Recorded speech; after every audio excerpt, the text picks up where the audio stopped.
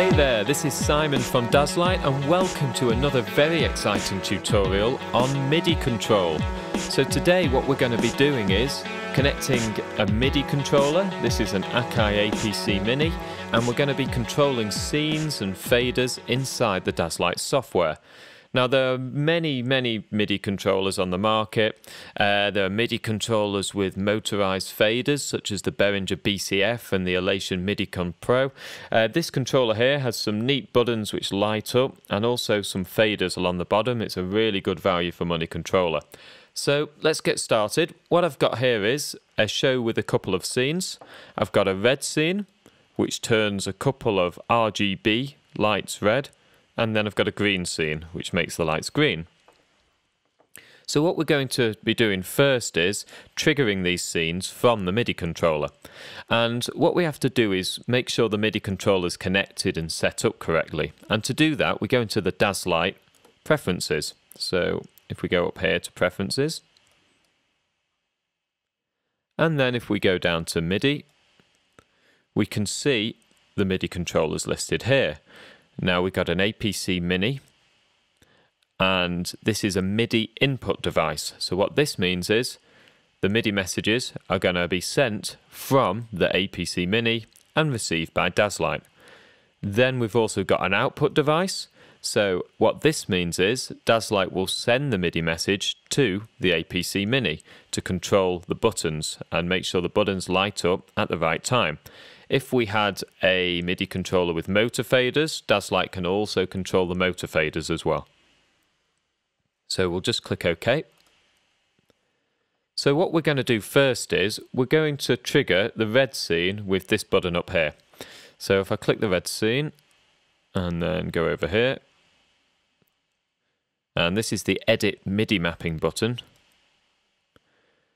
And this is going to open the MIDI triggering dialog.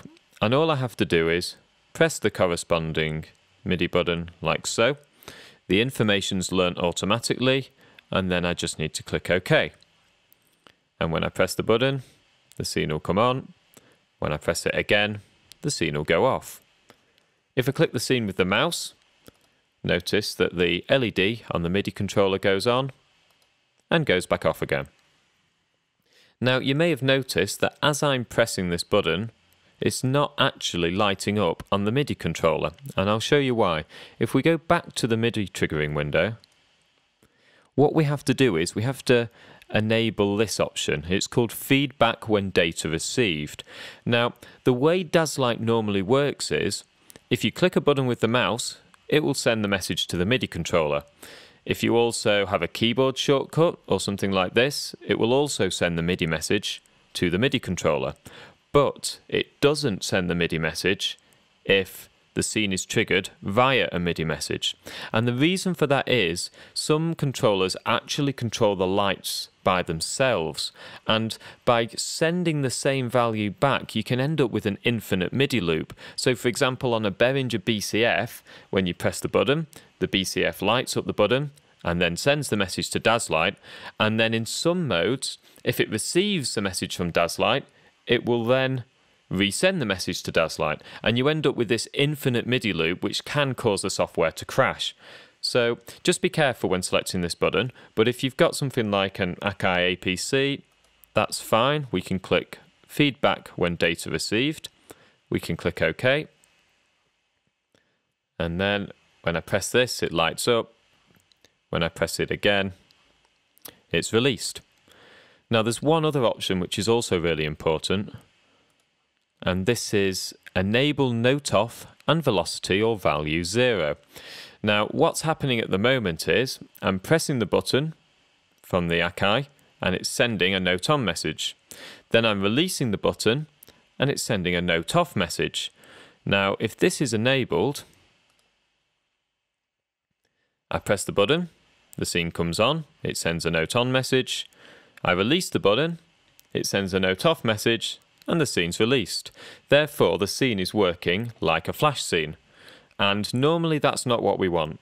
Therefore, if I click this, if I click here, we need to disable this option. That way, the software will ignore all note off messages.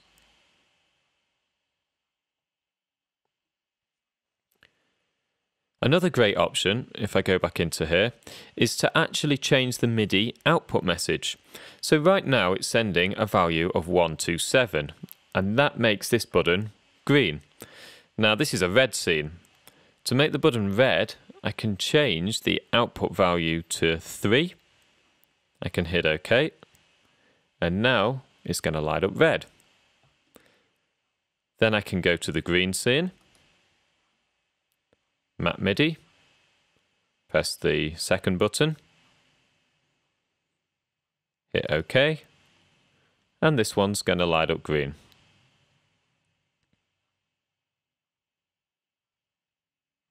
So that's basically how you can map to a scene. There's also another way of mapping to a scene, and this is via the Live tab. If I click Live, you can right-click a scene like so, go to Shortcuts, and go to Edit Midi Mapping. And this will basically bring up exactly the same window that we saw before. So it's a nice quick way if you need to map a lot of scenes at once whilst in live mode. It's not only scenes you can map MIDI to, so you can also map MIDI to these faders down here. So for example, if we just go back to the Editor tab, I'm going to go onto the General tab so we can see all 6 faders here. So imagine we want to map this fader here to control this fader here. All we have to do is right-click it, go to Edit Midi Mapping, move the fader, and hit OK. And now this fader is controlling the first channel. There are also a few other options in this window, so if I just go back, right-click, Edit Midi Mapping, there's some interesting options down below here. Oh, by the way, this is the feedback when data received, so if you've got any motor faders on your MIDI controller, you want enable feedback, and you want to make sure that this feedback when data received is disabled.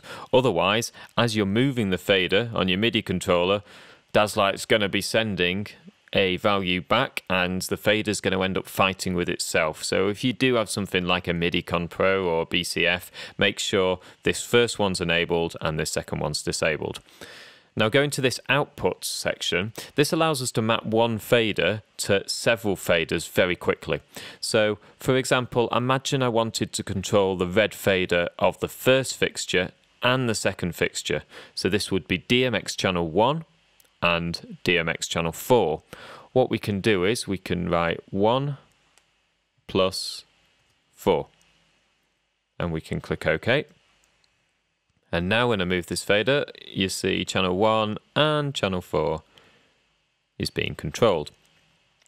You can also map a range of faders. So imagine I wanted to control the first 4 channels with this fader here. So I can right click, Edit Midi Mapping, and I can put 1.4. And this is going to map faders 1, 2, 3, and 4. So if I click OK, now you see all 4 faders are being controlled by this single MIDI fader. There are also some other interesting options. So if we go back, there's this minimum value and maximum value. So at the moment the minimum value is 0 and the maximum value is 127. Now remember, MIDI faders go from 0 to 127, unlike DMX faders which go from 0 to 255. So for example, if I set the maximum to 64 on channel 1, what this is going to do is, when the MIDI value is at 0, this fader's at 0. When the MIDI value is at 64, which is halfway for MIDI fader, this has actually reached the maximum, 255. So it's basically just using half the range of the MIDI fader, like so. And you can also do the same with a minimum. So if I go back to Edit Midi Mapping, let's set a minimum value of, let's say 32. So now the full range of the red channel is going to be controlled between 32 and 64. So this is an interesting way to be able to kind of scale the input with the fader inside Daslight. So it's not just scenes and faders that can be mapped in Daslight. You can actually control parts of the software with a MIDI input controller as well. So if we just jump back over to the live screen here, let's trigger the red scene. What we can actually do is we can control other elements of the software, such as the master dimmer. So if I right click the master dimmer, edit MIDI mapping, if I move this master dimmer here, it's now going to control the master dimmer here with this fader on the controller.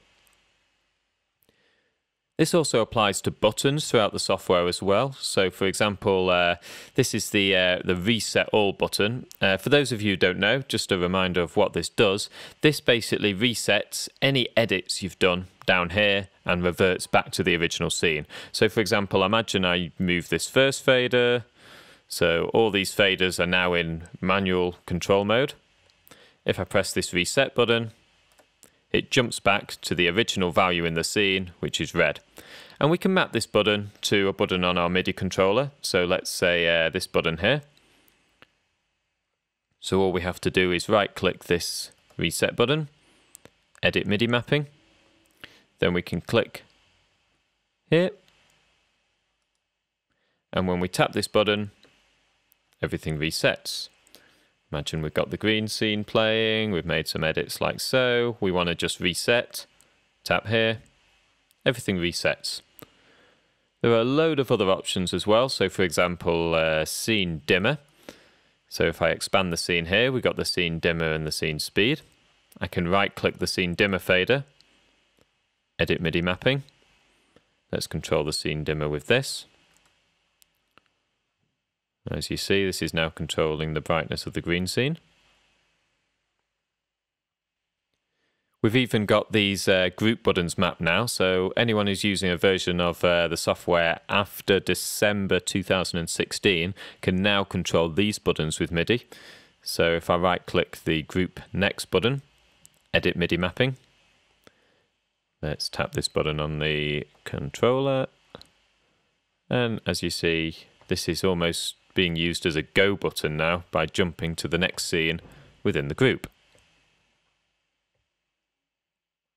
And there are a load of other options. To see all options, just go over to the software preferences, open MIDI, shortcuts, and this lists all the shortcuts within the software. And you see this MIDI column here allows you to view the MIDI message for a particular item. So this is the software blackout. And you see some of the text is in black and some of the text is in white. The text that's in white is the command that's already been assigned. So for example, the reset all has already been assigned. So this is in white. So we can see that note number 98 is mapped to the reset button. And if we scroll down here, you see the red scene and the green scene has been mapped, the next button has been mapped. But as you see, there's loads of really interesting options here. So for example, Bpm Tap. This is great if you want to synchronize music to the beat of the music with a tap button. You could perhaps have this button in the top right here, so you can tap the beat of the music and any linked scenes will then synchronize to that BPM. And as you've probably seen, it's not just MIDI that you can map to all these things, it's DMX as well. DMX pretty much works in the same way as MIDI. So what you have to do with the DMX, you go to devices here. I've got a DVC4GZM selected. It's got 3 ports. And here I've set port number 3 as a DMX input. And then you can map that to up to 255 different input numbers. So let's select input 1, hit OK. And then just like before, when we right click an item, instead of clicking edit MIDI mapping, we can click edit DMX mapping. And I've not actually got a DMX controller connected right now, but you can click DMX in mapping, select your input number, which corresponds to the input number inside the software preferences. So input 1, and then we can map a minimum and a maximum value, and then we still have all these options down here to map a single fader to multiple faders and all that kind of stuff. So if you've got any questions on the MIDI or the DMX mapping, feel free to drop us a message on the forums, or drop us an email, or drop us a message on Facebook. And that concludes the MIDI topic. Next time we're going to be moving on to talk about some audio triggering.